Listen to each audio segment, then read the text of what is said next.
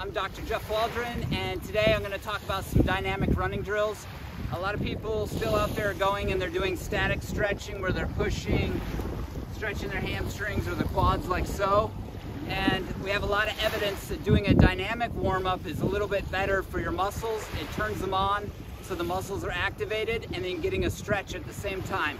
So here's a nice series of exercises that will get you out on the trails and keep you healthy, turning on your hips, your stomach, and your core, in addition to some of the other muscles that you don't typically turn on when you're running. So I hope you enjoy this, and it's a beautiful day in Edmonds to get out for a run. Reaching, opposite, arm and leg, and then you just jog back. So when you're coming out, just make sure you're reaching, opposite, getting a little bit of trunk rotation. Stretch out your quads, just kick your butt. You can add a little speed to it if you want. Do is internal and external rotation, so you're coming in and then going, and then you do a little skip, and then going back, you do the internal skip and out, just like that. Okay, the next one is the opposite direction. You're gonna go outside in with your hips this way with a little bit of skip, so it looks like this. You swivel towards the direction, coming around like so, and reversing. That gets the upper and lower body coordinated.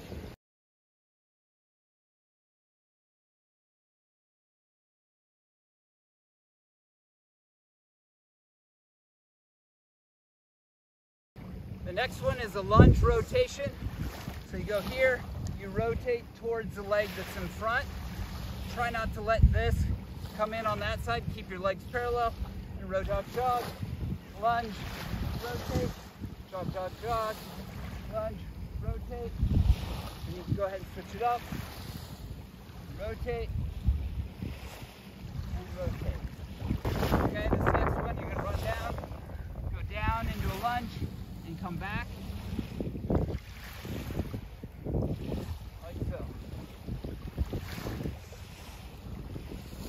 Stretch the calf.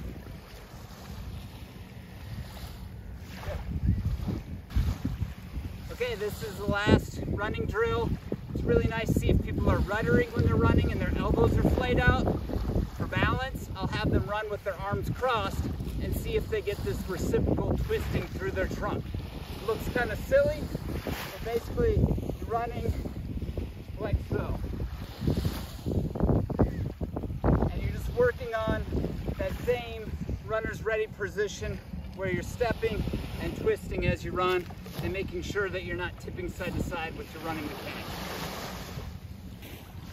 I hope you enjoyed these dynamic running drills and you're able to implement these as part of your practice when you're out running. Just use them at the beginning of your run as you start slowly and you're getting warmed up and getting a good sweat going.